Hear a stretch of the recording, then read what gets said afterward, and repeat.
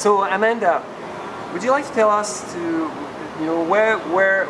where you are out at now? Because you're one of the mother that the government took three of your three children, and now you're trying to fight back to get your children back. Where are you at this battle now?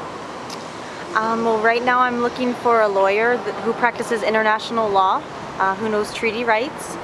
I've been told that my children are not applicable to the Constitution Act of 1982.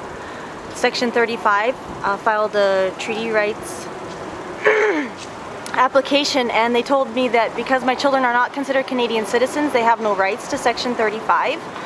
But when I said, okay, well, we're sovereign people, the Mohawk are sovereign people because they're not Canadian citizens, so therefore you have no right, this is a federal issue, and they told me no.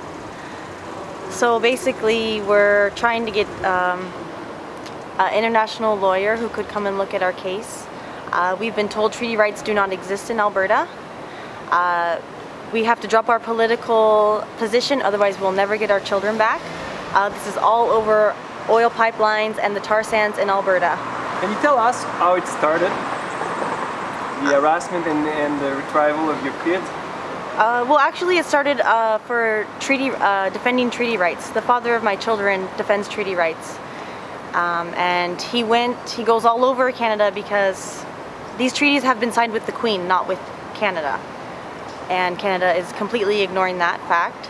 And all the mining, everything, they're just completely stealing all the natural resources from all the traditional people of this land with no consequences. And so basically they want every single native to have a ban card, otherwise they are considered illegal in Canada. And even there's been talk of, okay, well, where are these people supposed to go? If they were born here, this is their land. If they're illegal here in Canada, then you have to acknowledge the fact that there's a sovereign country, the Iroquois Confederacy, right? So, pardon? What do you need to get your case back in court? Well, right now actually we need funding. We're trying to go to federal court. We need funding, and we need a lawyer either to kind of stand behind us and help us fill out the paperwork we need and kind of show us a direction to go in federal court, or somebody that just wants to go ahead and make a precedent-setting case for treaty rights children, because now they're taking other treaty rights children based on the fact of our case. Can you tell us about the fact that they took, like, I'm going to talk with Sandra later, but what happened to Sandra when she gave birth to her last child on the reserve? What happened to the other children that were born the same year? They were all apprehended. They went and took all the newborn children because they said, well, it's a possibility that this is her baby.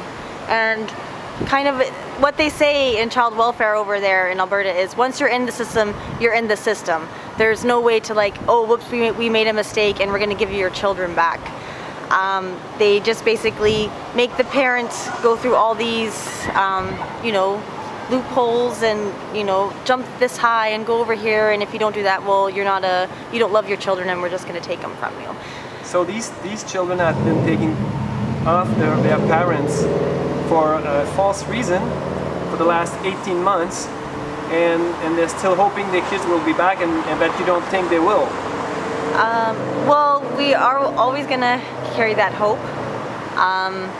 We have been told that no, it's the equivalent of being a Crown ward with no contact, and even though they don't have any reason to suspect, like, our parenting skills are fine, they don't have anything to say that we're bad parents, just the fact that our political position is the reason that we're putting our children under emotional neglect.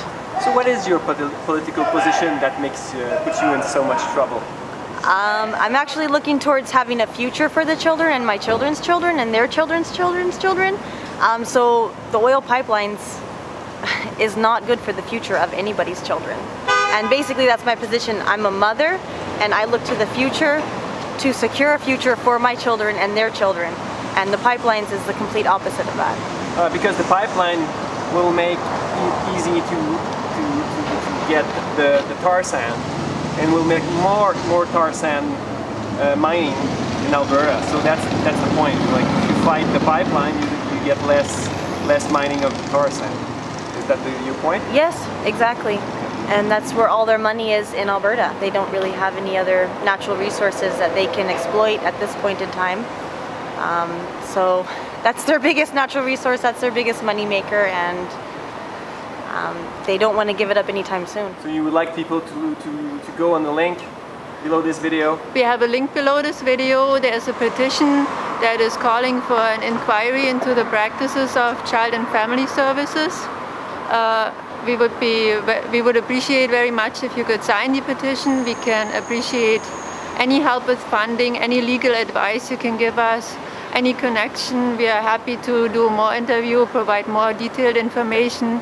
We have lots of court paperwork, transcripts to show. Thank you. So any help we appreciate. Thank you, Sandra.